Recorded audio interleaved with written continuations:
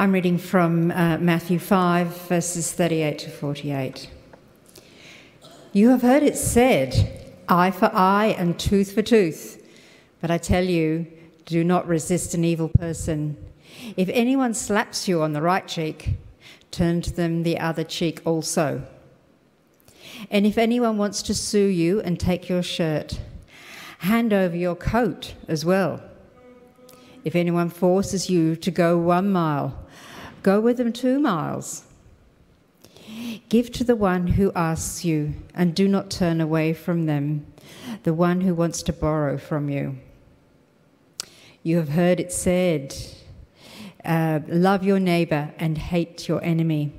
But I tell you, love your enemies and pray for those who persecute you, that you may be children of your Father in heaven. He causes his sun to rise on evil and good. He sends rain on the righteous and unrighteous. If you love those who love you, what reward will you get? Are not even the tax collectors doing that? And if you greet only your own people, what are you doing more than others? Do not even the pagans do that? Be perfect, therefore, as your heavenly Father is perfect.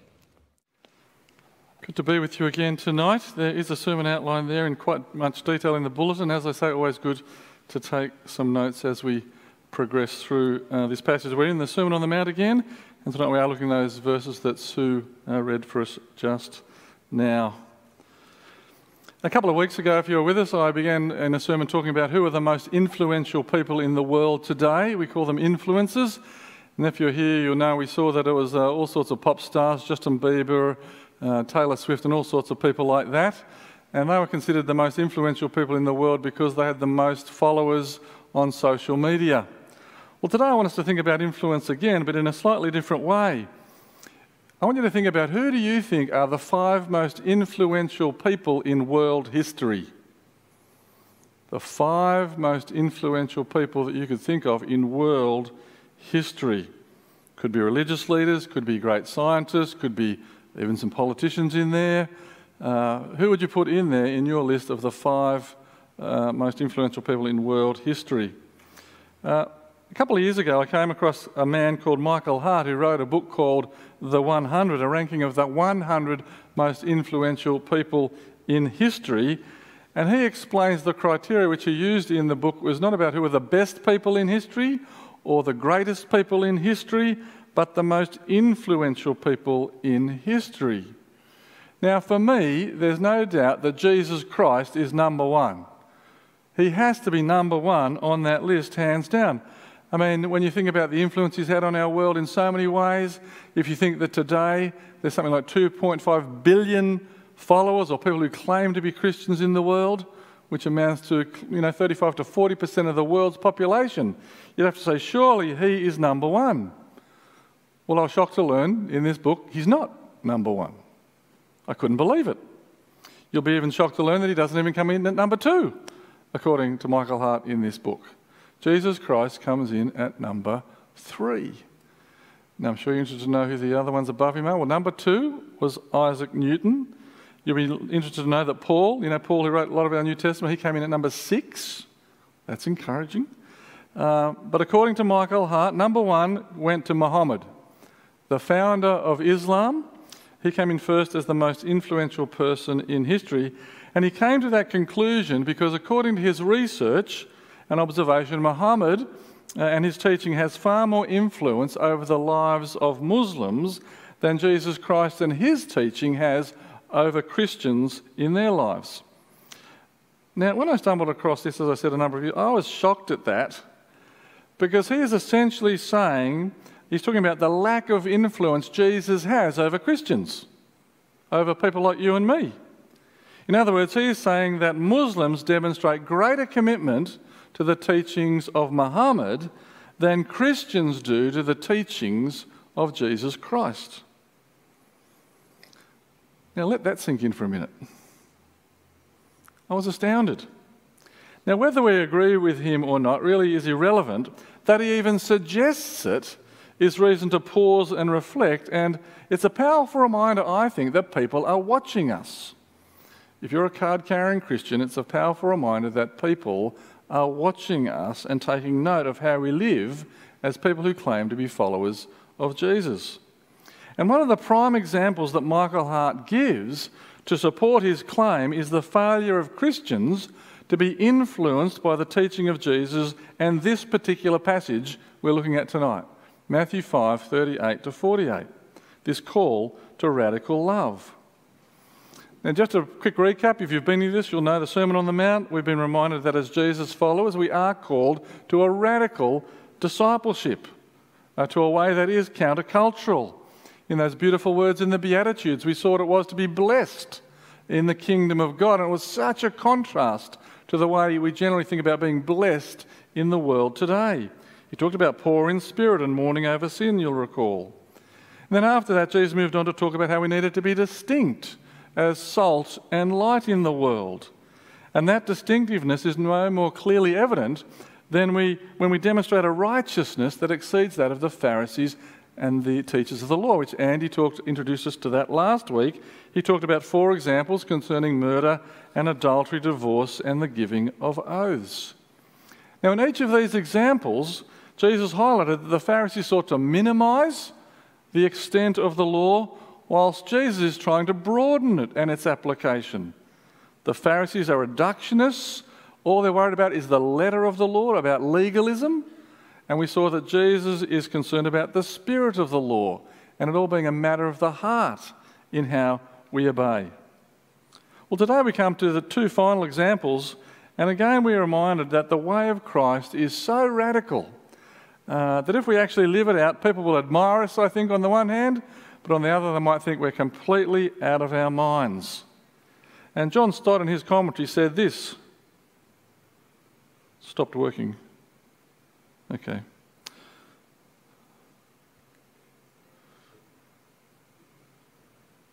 Is it there now? Okay. Yep, there we go.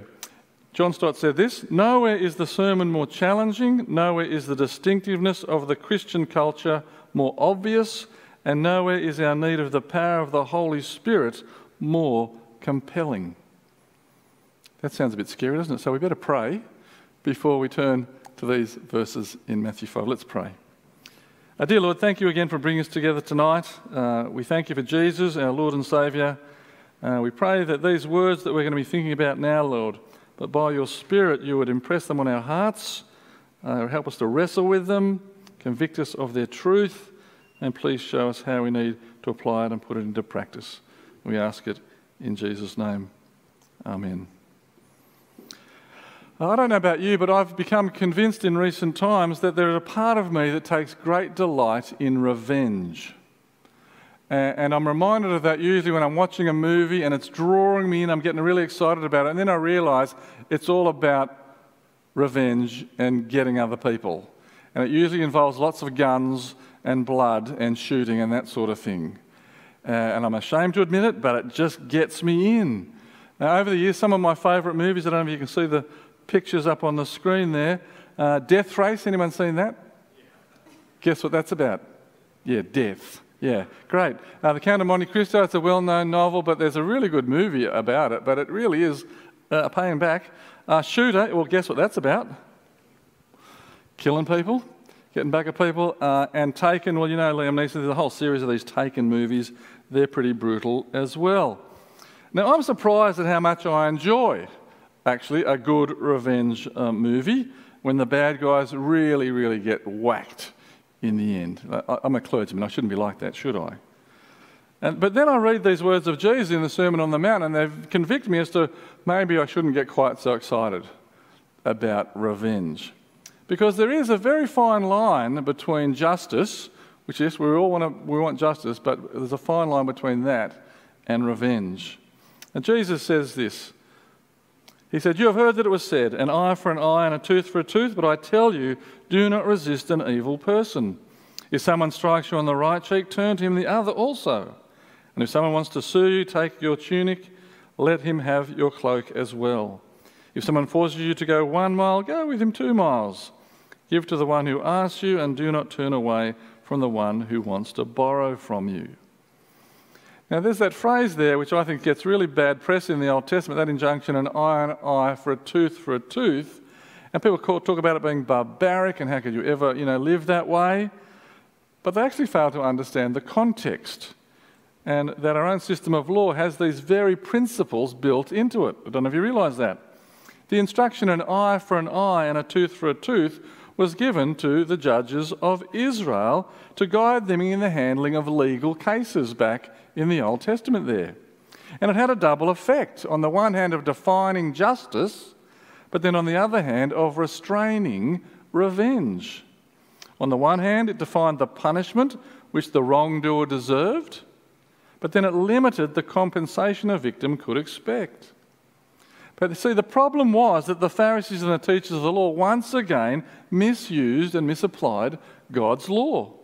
They took this principle, which was intended to be used in the court of law setting, and they then applied it to personal relationships as a way of justifying revenge and paying people back in personal vendetta. Jesus once again raises the stakes in terms of our personal relationships. He says, "You've heard that it was said, an eye for an eye and a tooth for a tooth, but I tell you, do not resist an evil person." Now, Jesus then goes on to give 4 simple illustrations to make the point here. Each is drawn from a very common practice at that time. Each is of someone trying to take advantage unfairly of another person. I'm not going to talk about them in detail. I'll give you a little summary here. You can see it on the screen. I think it's in the service notes as well. But the first one involves a physical threat, the idea of turn the other cheek and get hit again. Another is a legal threat where someone is suing you unfairly. Then there's a social threat, if you like, being forced to go that extra mile. And then finally, there's a financial threat concerning the borrowing of money. All were very common sort of abuses, if you like, in Jesus' day. Now, over the years, many people have thrown their hands up in the air saying, this teaching's just too difficult. It really is ridiculous. Or if they don't say that, they seem to sort of want to water it down or qualify it so that we really don't have to put it into practice at all. I mean, come on, turn the other cheek, really? You sure we're going to do that? Come on. Surely that's not what Jesus is saying. Well, let's be clear about what Jesus is not saying here. He is not saying that we Christians are meant to be the doormats of the world in which the world wipes their feet on us at any time. And he's not encouraging open season on Christians. He's not saying that we should extend an invitation for people to come and abuse us. Yeah, come on, let's have it. That's not what he's saying either. What Jesus is exhorting his followers to do is to resist every conceivable form of retaliation. He's saying we need to extend grace and not to seek revenge. One commentator put it like this: Jesus' purpose was to forbid revenge, not to encourage injustice, dishonesty or vice. He doesn't encourage the irresponsibility which encourages evil to prosper or advance, but the forbearance which renounces revenge. Now, an example from our recent history, no doubt you've all heard of Dr. Martin Luther King, the famous American civil rights activist. He suffered great injustices. If you've ever seen any of the footage or read into the history of what happened when he was seeking to get equality for African Americans back in the 60s. But he never sought revenge. And after he was assassinated, yes, there was a huge funeral for him. And despite all the injustices that he suffered, this is what was said at his funeral: "This man had no bitterness in his heart, no rancour in his soul, and no revenge in his mind. And he went up and down the length of this world preaching non-violence and the redemptive power of love." Now, Martin Luther King certainly had his faults, no doubt about it. But he understood the call of Jesus to non-retaliation in the face of injustice. But in the end, he wasn't just following the teaching of Jesus, he was following the example that Jesus himself gave. Look at these wonderful words from 1 Peter. It says, "Christ also suffered for you, leaving you an example, so that you should follow in his steps. When reviled, he did not revile in return. When suffering, he did not threaten, but committed himself to the one who judges justly. See, Jesus has called us to a passive non-retaliation. But he then goes even further in regard to our enemies, saying that we need to move towards them, not away from them, in proactive love. Look what he says in these next verses. Verse 43. You have heard that it was said, love your neighbour and hate your enemy. But I tell you, love your enemies and pray for those who persecute you, that you may be sons of your Father in heaven. So once again, Jesus begins by highlighting the misguided and twisted teaching of the Pharisees. See, they once again narrow the extent of love and the object of love, and I know neighbour's spelt incorrect there. The command originally said, love your neighbour as yourself. That's what we find there in the Old Testament. But the Pharisees, by excluding that phrase, as yourself, well, that reduced the degree to which they had to love. And then by adding hating your enemies, they are limiting the object of love, or the extent to which you have to love, to the type of person. And that amounted to basically not having to love anyone that you didn't like. Well, that's handy, isn't it? That, in a sense, is their definition of your enemies, anyone you didn't like. And again, Jesus' corrective is so unique and so countercultural that our initial response might be even to recoil from it as well. He says, love your enemies and pray for those who persecute you. I mean, I always think, couldn't he have just said something more reasonable like tolerate your enemies? Or avoid your enemies? Or don't annoy your enemies? Did he have to say love your enemies? He always nails us, doesn't he? So in this previous injunction, we are told not to retaliate, and we're called to a passive in our response. But here we are called to be proactive, to be intentionally and actively loving our enemies. Now, just in case you're sitting there feeling very comfortable thinking, thank goodness I don't have any enemies. I can forget about this teaching of Jesus. What a relief that is, because it's really hard by the sound of it anyway. Well, who are your enemies? Well, I want to suggest to you enemies come in all shapes and sizes. If we limit the notion of enemies to people we know who will take up a gun and try to shoot us, well then I'm with you, I don't have any enemies either. I don't know of anyone who wants to do that to me. I haven't heard about you either. So yes, we don't have enemies if that's how you define it. But that's a very narrow definition of an enemy. Our enemies, I want to suggest to you, are those who stand opposed to God and to his Son, Jesus Christ. If we are Christians and if we are aligned with Christ, then his enemies are our enemies. Now, on a global scale today, we would probably include Islamic State and Boko Haram and other terrorist groups like that. There's also secular government-type groups who are opposed to Christians and God's people. We'd probably think, yep, they're our enemies. But for us, they're a long way away, aren't they? They're really not impacting our lives by the grace of God. But what about enemies that might be a little bit closer to home for each of us? What about people we work with? Or if you're a student at university or school? Or what about the people who are at your sports club, your golf club or swimming club or whatever club you go to? Any of them fit into this category that may mock you because they know you're a Christian?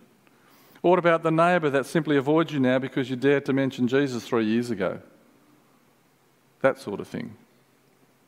Or what about the people who might not ridicule you directly, but every time a Christian in the press gets torn down because they're outspoken about some truth, they take great delight in it and reminding of you of it and taking great joy in it? Or what about the people you simply don't like? Anyone come to mind yet? We've all got enemies. But in the end, I want to suggest to you, it doesn't matter so much whether we can specifically identify who our enemies are, because Jesus' injunction to love our neighbours as ourselves is so broad as to include all people, including our enemies. If Jesus' teaching in the parable of the Good Samaritan, I hope you're aware of that parable, is any guide, then our neighbour may also be our enemy. It could include people who are different to us in terms of race or religion or status in life. But in other words, Jesus in that parable defines for us our neighbour is just about anyone who comes across our path in life. But this exhortation to love is far more than just not retaliating and being passive to people that we don't like. Jesus says we are to love our enemies. And I know you're all very well educated and you know love is a verb. You have to do something if you're going to love others. It's not something we can just think about. And if we are to succeed, it begins in prayer. Jesus says, love your enemies and pray for those who persecute you. I know we often pray for persecuted Christians around the world, and that is a wonderful thing that we do and should keep doing it. But Jesus says, pray for the persecutor. Pray for the agent of evil, for the one who is opposed to you. And we know Jesus did this, didn't he? On the cross. Remember his last words? Pretty much his last words. What did he say? He said, Father, go get them. No. Father, forgive them, for they know not what they do. Now, I'm happy to say in my life there have been very few occasions when I've felt the hatred and hostility of others directed very personally at me. But on those rare occasions, I must have to tell you that prayer has been a great transforming experience for me. Without prayer, there is every chance I will hate, I will seek revenge, I will fight back and not love my enemies. And in my experience, it's really hard to hate people that you're praying for. I dare you to try it. That person that's really annoying you at work, start praying for them. It'll transform the way you look at them, or anyone else you might think you don't like. Because when we pray, it's amazing what happens. We're inviting God into the situation, and we're inviting him not only to change the heart of our enemies, but to change ours. Our heart gets changed. And it's amazing what happens when we pray like that, because when we pray for our enemies, we start to feel a lot more compassion for them. We see them in a whole different light. We're less judgmental of them. And when we pray, it's easy to see them as people just like us. Broken, sinful, in need of God's transforming grace. See, Jesus' teaching here is clear. We must pray for those whom we feel least like loving. Well, the second thing that Jesus says about the extent of love is that the love we must show has got to be above average. It's got to be actually exceptional. Look what he says there, verse 46. He says, if you love those who love you, well, what reward will that get you? Are not even tax collectors doing that? And if you greet only your brothers, what are you doing more than others? Do not pagans even do that? I love Jesus' teaching. It's so in your face, isn't it? And it's so simple, there's no avoiding the point. I mean, tax collectors and pagans, they were shameful people in that society. Everyone knew it. They even knew it. And yet they experienced love. They loved other people in their families, and those people loved them. And Jesus' point is so clear, there's little reason to rejoice if we simply love the people who love us. That's what he's saying. We're meant to be better than that. We're meant to do more than that. We're called to a higher standard of love. One commentator said, it is not enough for Christians to resemble non-Christians. Our calling is to outstrip them in virtue. See, so far Jesus has made some extraordinary demands here of those who are disciples, who are part of his kingdom. He says if our righteousness is to exceed that of the Pharisees and the teachers of the law, then we need to heed the call to passive love in non-retaliation. We're to avoid seeking revenge at all costs in our relationship. Well, that's pretty hard, isn't it? But then he goes on further and he says we're to heed the call to proactive love in moving towards others, to be intentionally loving those who actually are opposed to us or who would even seek to harm us. And again, Jesus is calling us to recognise that power that there is in redemptive love. Now, if I push the pause button there for a moment and I ask you, well, how are you feeling about all this? I wouldn't be at all surprised if you say, get real, Michael. This is just too radical. It's over the top. There's no way this is possible. So then you're saying to me, Michael Hart's right then about us Christians. I'll come back to him in a minute. But if that's what you're thinking, I want to say to a high degree, I agree with you. In many ways, this teaching of Jesus is overwhelming. But what Jesus is talking about is, if it is humanly impossible, it's only that way because we haven't appropriated this final call that Jesus makes where he says we've got to love like God.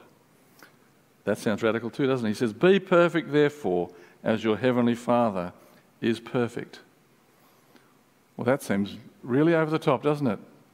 But elsewhere in the Bible, we've already been given some radical calls. We've been told in the Old Testament and New that God is holy, and therefore we are to be holy.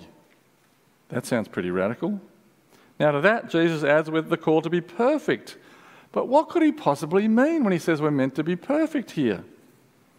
I remember having a great laugh when I found, I might have been on Facebook or somewhere on social media, someone wrote, look, I'm having a really good day. I don't think I've sinned yet.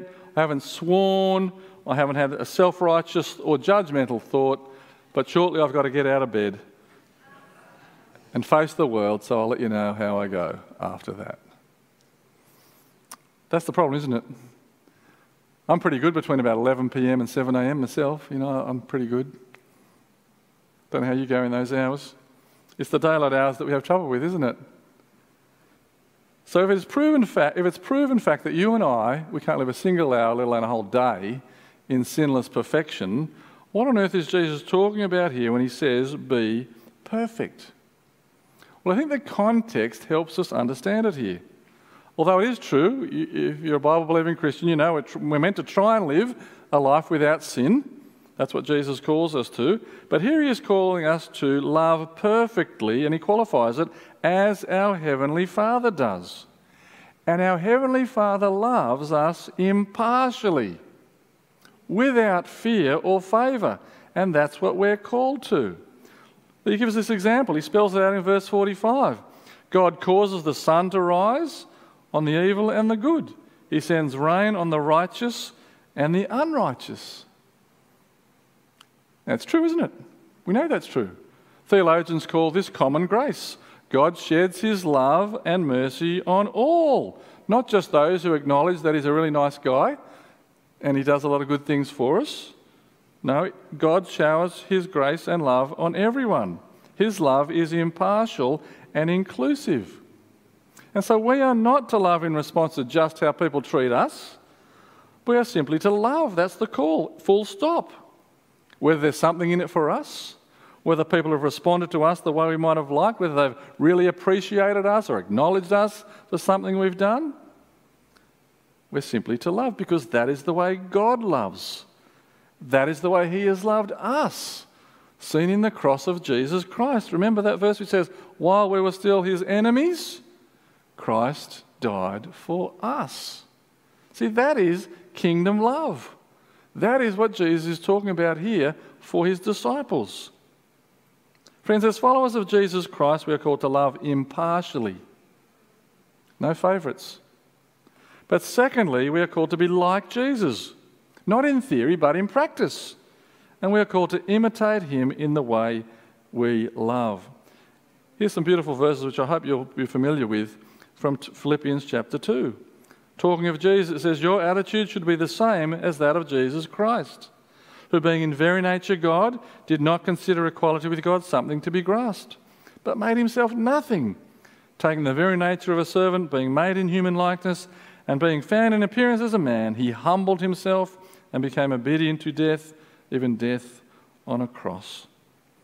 Friends, when we love impartially, when we love by imitating the love Jesus has shown us, then we will be honouring the injunction that Jesus gives us here to be perfect, just as your Heavenly Father is perfect.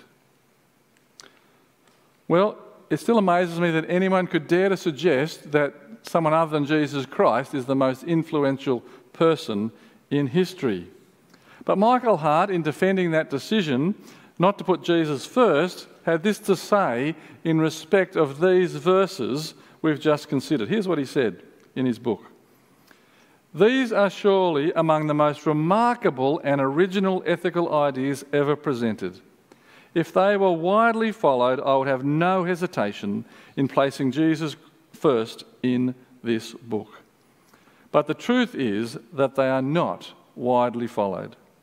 Most Christians consider the injunction to love your enemies as at most an ideal which might be realised in some perfect world, but one which is not a reasonable guide to conduct in actual world we live in. Jesus' most distinctive teaching, therefore, remains an intriguing but basically untried suggestion. Now, we don't have to agree with him, and I think he's wrong, but if there's a perception of like that, then perception's reality, isn't it that the saying? And so I think he's right in that sense. And so the challenge remains that we might live out the radical discipleship that we've been called to demonstrate in the countercultural kingdom of love that Jesus is building. We're called to turn the other cheek, that we might not retaliate and seek revenge, that we might love actively even our enemies, and to start by praying for them. To be like Jesus, being imitators of God, being people who let our love flow graciously, impartially to both the righteous and the unrighteous.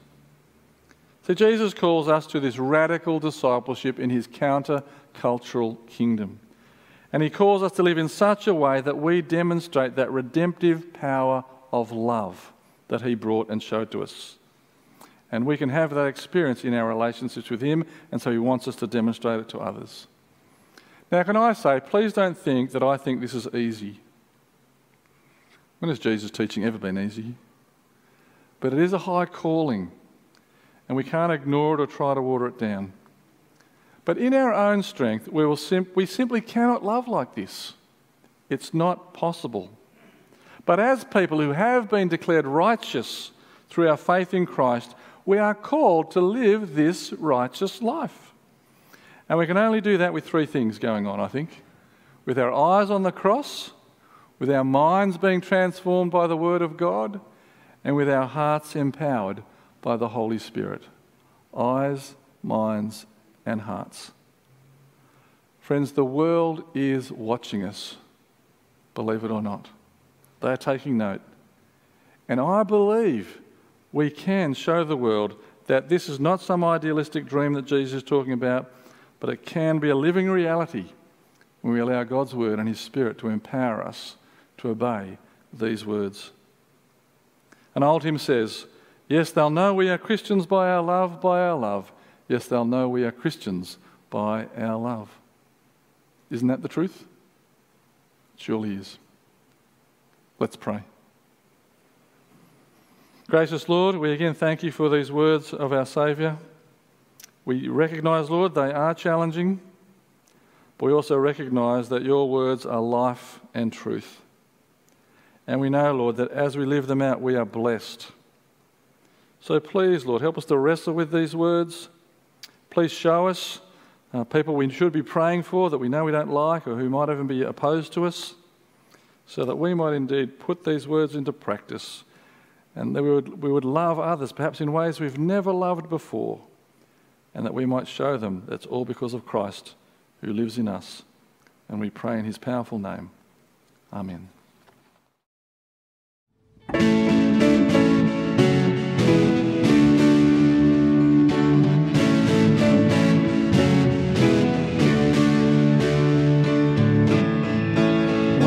When heaven was filled with his praises, one day when sin was as black as could be, Jesus came forth to be born of a virgin, dwelt among men, my example is he. Living he loved me, dying he saved me, buried he carried my sins far away. Rising he justified, freely forever. One day he's coming, oh glorious day. Oh glorious day.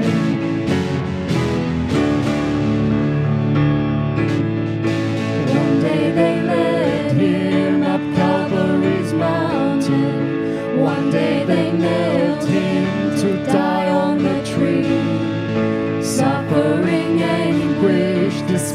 and rejected, bearing our sins, my Redeemer is He. One day the grave could conceal Him no longer. One day the stone rolled away from the door. Then He arose, over death He has conquered. Now is ascended, my Lord evermore. Living He loved me, dying He saved me, buried He carried my sins far away, rising He justified, freely forever. One day He's coming, oh glorious day, oh glorious day.